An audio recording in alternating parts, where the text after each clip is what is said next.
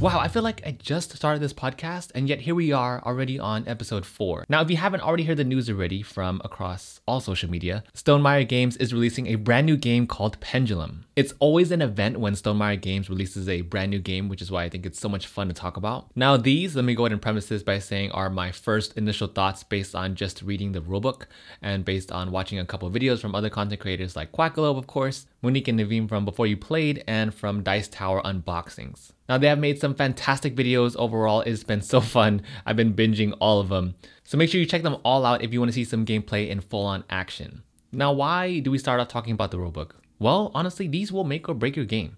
I feel like these are often overlooked for whatever reason. I know I made a whole video about rulebooks in general, but they're so important because these will easily make or break your game. How fast I make a video and how fast you get to play the game all depends on how well written the rulebook is. So that's why I always hark on it, because you can have the best looking game with all this excitement and then all of a sudden the rulebook comes and then it just ruins all that for you. And then from there, you're kind of just struggling to get through it just to play the game. So that's why I'm always big on rulebooks nowadays. And I say this again and again, and I will continue to say it until at least rulebooks are completely streamlined, but they are my ultimate arch nemesis in terms of board game videos, because how fast I make videos and how often I make videos, honestly, it really does depend on how well the rulebook is written. With that said, let's dive into Pendulum, the rulebook. So the one I'm reading today is version 18, which I think was published on July 9th. Okay, so what is the premise behind Pendulum? Pendulum thematically seems to be revolved around time, hence the name. And I think it starts out really cool because the story is broken down into 3 really distinct eras. So you have the time of chaos, and in here there were gods that created the first world where there was no order whatsoever. And then in the next era, you have dragons which claim the dominion of all the lands, and this was called the time of darkness. And then you have the hero of the story, who is named Sersul, who all of a sudden gained the recognition from Gahail, the god of changing seasons, and then boom, Sersul gains power and he becomes the keeper of time, introducing the 3rd era, the time of order. Now, all of a sudden, though, the timeless king, aka Sersul, is gone and nowhere to be found. Fittingly, things start to revert back, and then this marks the time of change. Last part of the story, when Gahail gave Sersul power, he also forged this giant iron clock that he decides to put in the middle of the grand plaza of Montbriel, and it would run forever so long as Sersul reigned. Now, since the timeless king is now gone, the clock has stopped. Legends say that one leader to rule them all must have the power to surpass Sersul and become the next keeper of time. They'll also visit the plaza, swing the pendulum, and then restart the clock. So that's happened as well. Now, if that isn't a grand enough entrance for you for a epic game, I don't know what is, honestly. So that's a fun story. I love stories that streamline the whole premise where your whole role into the game is integrated and very seamless. When games do that for you, it's super, super cool. Now in Pendulum, our role is to play as a noble, trying to take over for this timeless king.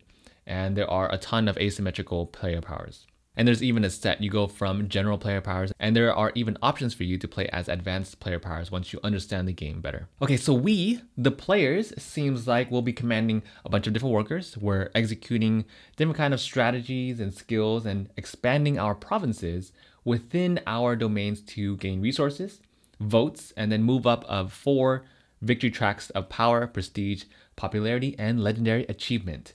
Now, doesn't that sound familiar? Doesn't that sound like a little game named Tapestry? So Pendulum is a turnless real-time strategy game, or RTS, for 1 to 5 players. But being the fastest, even in a real-time strategy game, doesn't mean that you're going to be coming out on top. For what Pendulum is seeming like, it looks like it's best to balance your resources and strategy effectively so you are optimizing both the time that you're using and also the resources that you're allocating in different spots. Okay, so component-wise, I don't think anything really stands out aside from the stand timers, and that's not a bad thing, honestly, because it's actually very refreshing to have a game gain so much traction based on like no minis at all and not to be filled with dazzling components.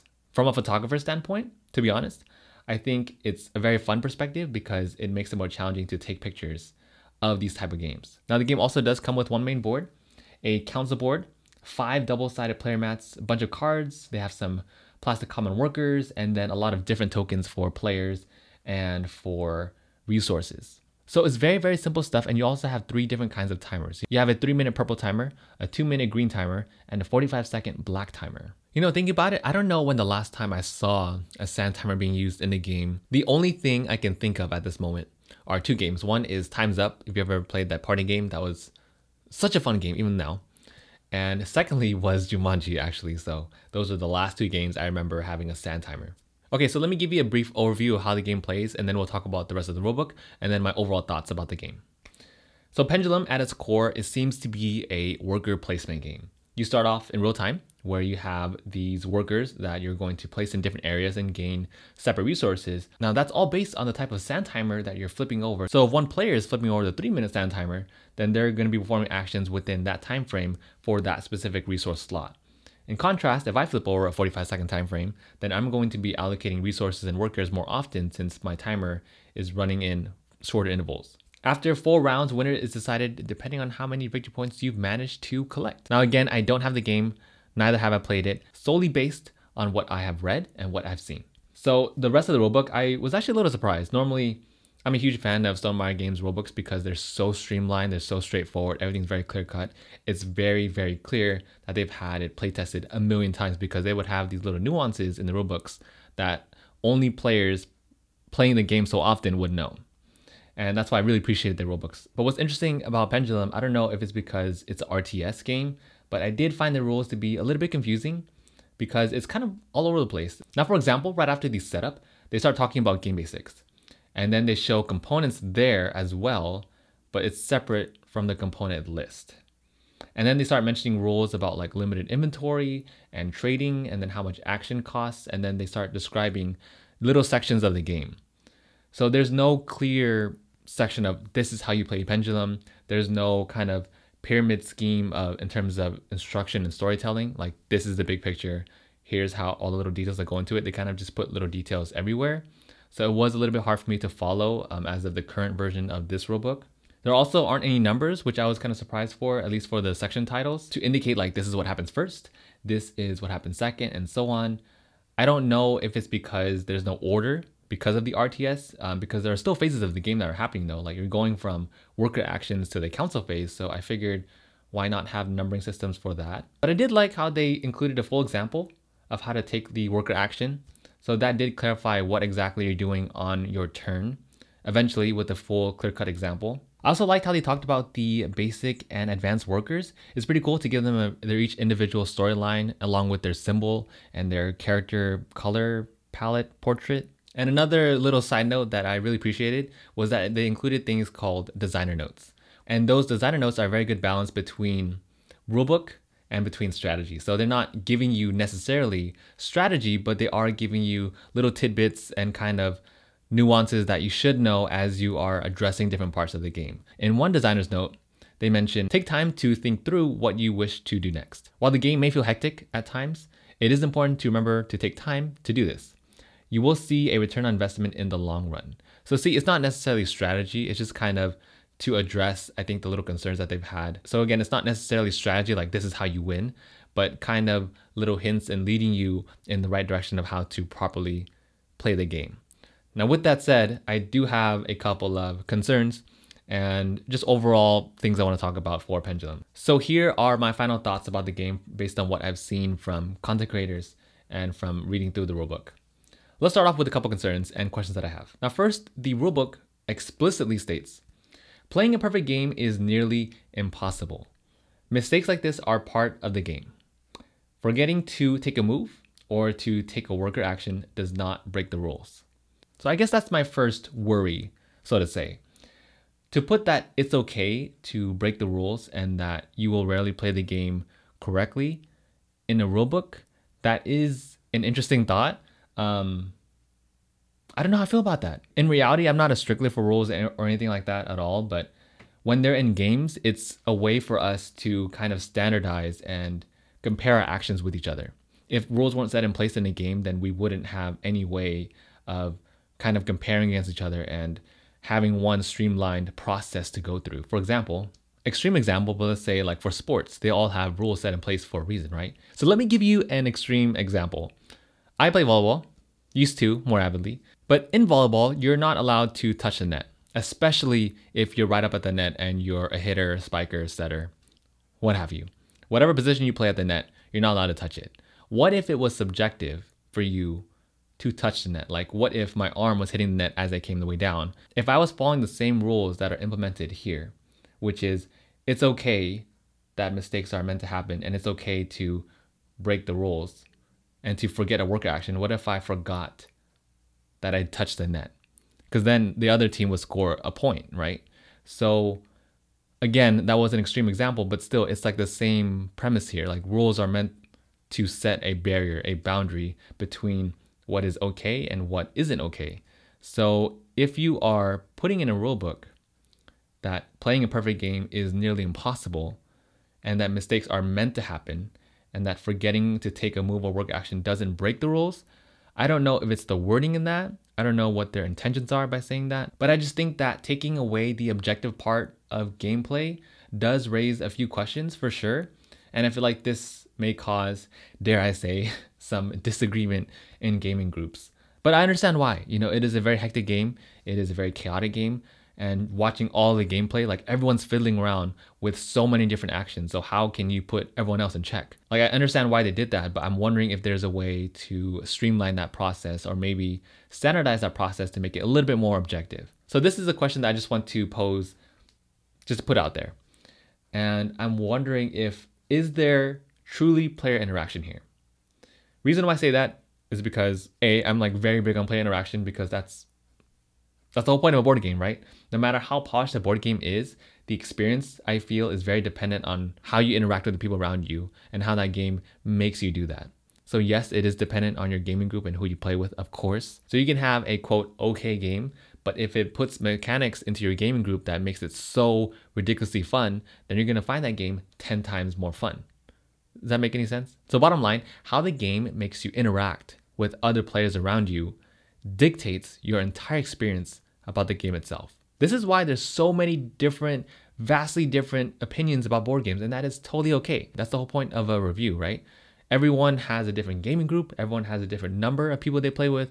Everyone likes different things. They like different themes. They like different game mechanics. There's so many different things that go into what makes a quote good game. So with that said, I'm looking at Pendulum, and when you distill down the chaos, the question I really want to pose is it making you play with other people? And I ask that because on your turn, you're so focused on what you're doing, and the interaction you get is from people kind of blocking your spot as you are putting a worker in a space that they no longer can put it in because now you block that spot.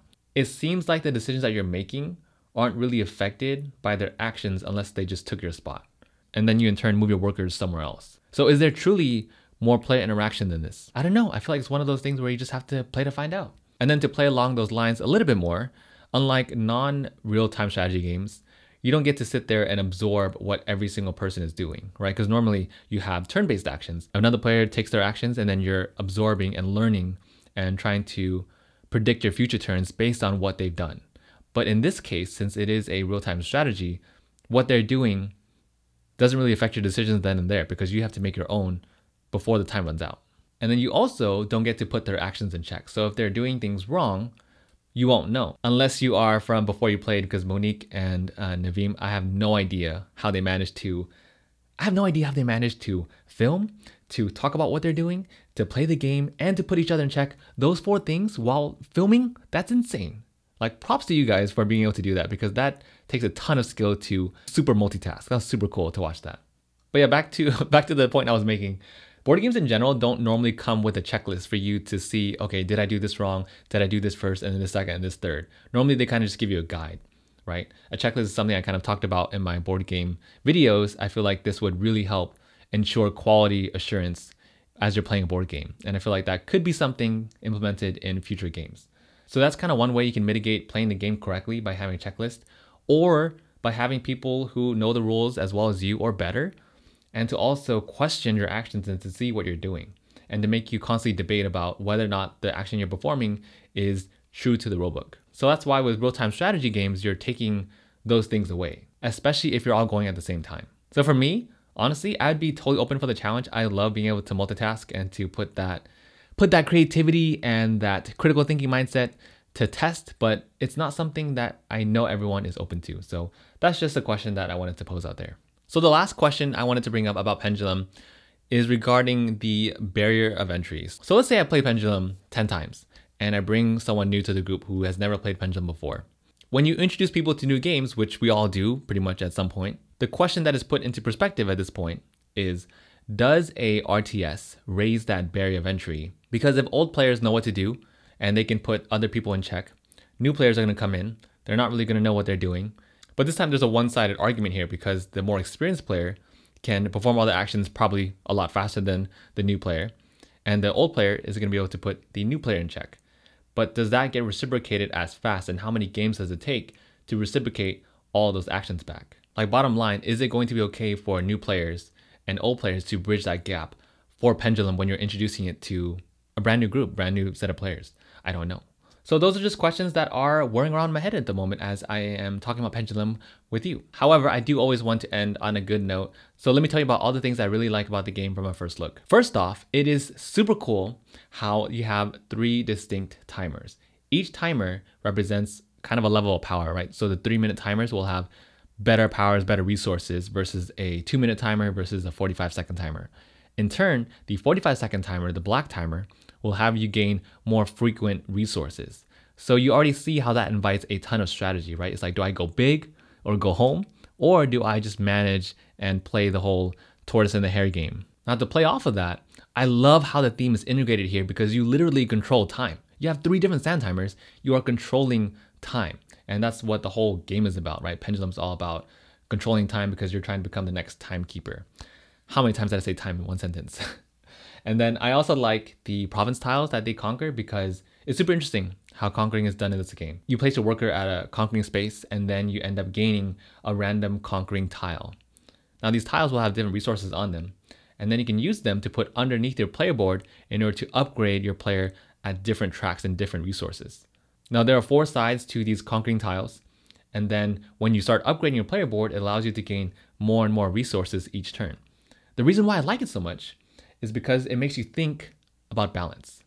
Do I spend a turn investing for future turns, or do I try to gain resources right now? That's a question that you'll be asking yourself. And then on top of that, the tracks for the resources intertwine. So from what I'm gleaning over here, you can put a conquering tile that gives you like 4 military resources, but then increase your ranking on the yellow track. So just because you have a red track on your player board doesn't mean only red can be upgraded. You can upgrade yellow tiles in the red column.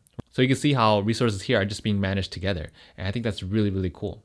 I just love how this one mechanic of combining different resources together and upgrading them at the same time, it opens up a whole new level of strategy and possibilities for Pendulum.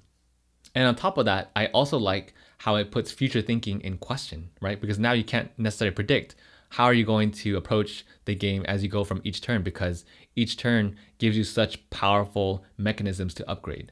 Like overall, there are just so many different strategies and possibilities, and I think it's very, very difficult for you to really future guess what you're going to do next because there's just so many things and each decision is very, very impactful. And then lastly, my final thoughts about the game. Thematically, it's super strong. I love how you're literally controlling time. I love the backstory. I love the game overall. It has a ton of potential. I just think that it may be trying to do a little too much. I just feel like if Pendulum takes a step back and kind of remove maybe 1 or 2 mechanisms or just the amount of resources that you're controlling, just so you're limiting the amount of chaos going on, and really standardize the rules and fine tune them, right? Just take away a couple of things that players have to worry about their turn so they can focus on 1 or 2 things at a time. I think Pendulum has a ton of limitless potential. It looks great. It looks like it plays great. I love the chaos because I'm always about chaos anyway. I'm always for PvP games and player interaction type games. So to see a game where you're constantly doing something with everyone all at the same time, it looks fun. And I feel like it has a ton of potential there. So it definitely is one game that can really, really shine. And again, those are just one person's thoughts about Pendulum. So thank you for joining me today and hearing me out on Pendulum here on episode 4 of Revamped. But I am excited to hear your own thoughts about Pendulum as well. Leave them down in the comments below. And until next time, thank you so much for listening or watching, and I will see you all in episode